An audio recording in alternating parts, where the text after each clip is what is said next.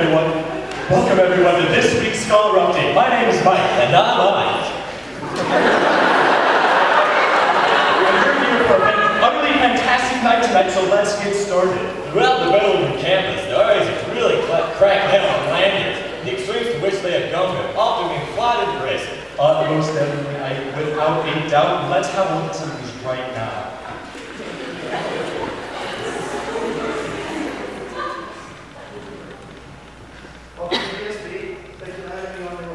Keep your letters on! Welcome to GSP. Right back here. Just take an item and get on the way. You're gonna need it. You're gonna need it. Keep your letters on! Get it on! I got a GSP.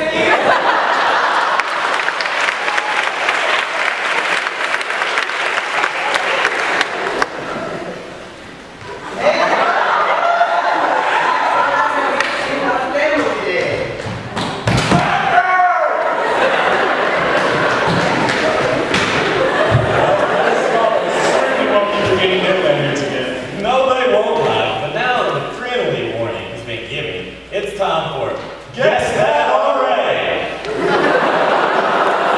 And remember, audience, it's up to you to shout as loudly as you can to guess which our it is.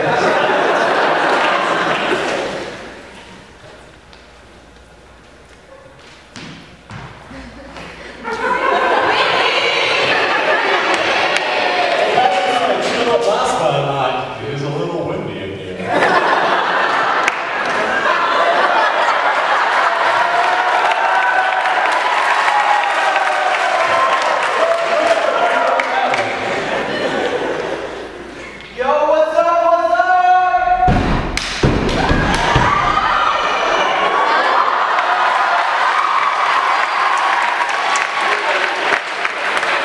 That is one spanky leg. What's up? Frat party!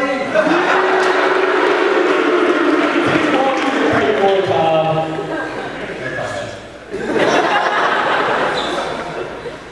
Now that the games are over here at GSP, it's time that we meet our fellow scholars a little bit better.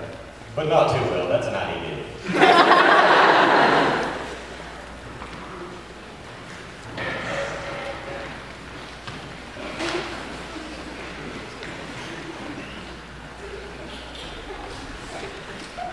Okay, let's start out with some games just to get to know each other and express our opinions and expressions. This first one is called Cross the Line. Basically, if you agree with me, go over here. If you disagree, stay there. The first one is cross the line if you've ever stolen candy from a baby.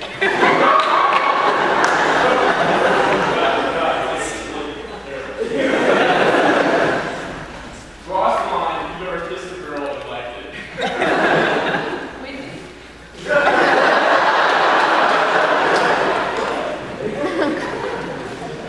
Cross the line if you're in a dream, within a dream, within a dream, within a dream right now.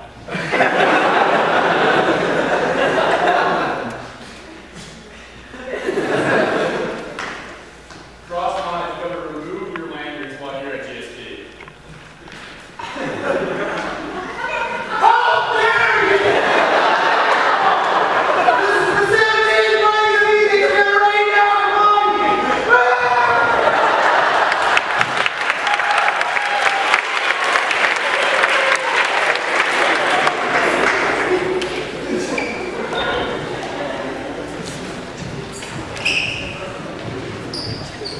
Okay, scholars, this next activity is called Alligator River.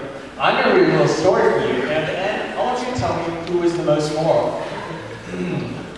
One day, Sarah went to cross the Alligator River to meet her true love, Jim. However, the only way to cross was via ferry boat, the captain of which was named Nick the Pirate. Nick's term for taking Sarah across the Alligator River was that she had to sleep with him. Seeing how much of a babe Nick was, she agreed without any reflection. Nick and Sarah stayed up long into the night, playing checkers, and eventually they fell in love. Upon their arrival, Sarah took Nick to Jim's house to explain the sticky situation. Struck with jealous rage and humiliation, Jim pulled out a chainsaw and cut off Nick's arms and legs. Sarah did the same, but Nick's first mate, Jack Sparrow, charged into the hut with a bomb in his hand and sacrificed himself to save Sarah's life.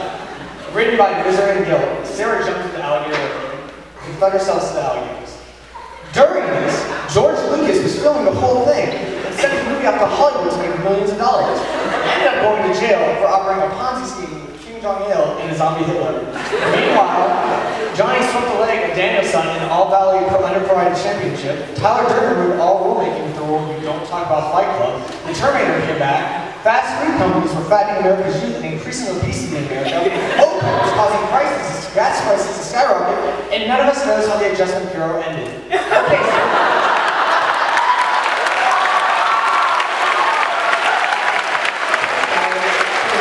so who's the most moral in this story? The alligators?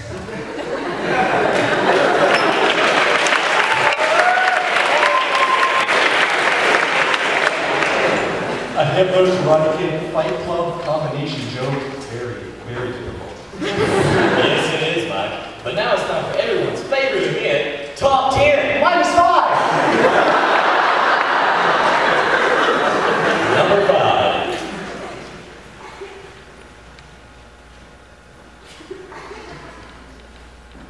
Insert lame Harry Potter joke here.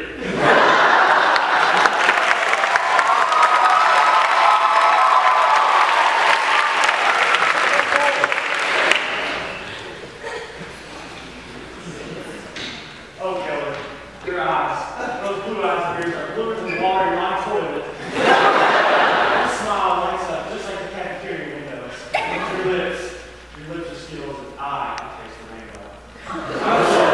Our ever so passionate love, our embers that are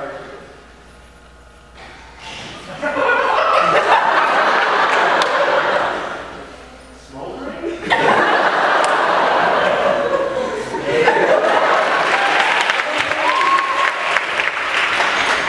Hey, you ready to make one of these hormonally imbalanced teenagers by making a giant RA pile up in the middle of the stage? Teenagers. Number 2. Let me make this quite clear. There is no competition at the GSP. However, we all competed to get in here. Then we had a giant RPS game where we gave a giant walk to the winner. And then we had GSP Olympics where we pitted seminar against seminar games of very, very competitive nature.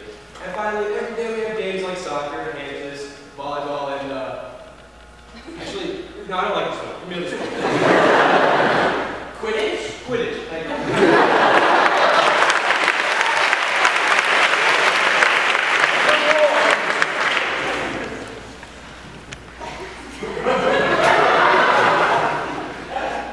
Brian Rich's ball.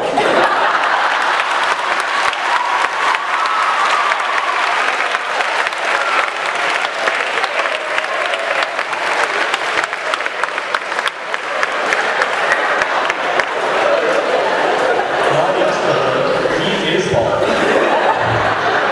So are millions of other Americans.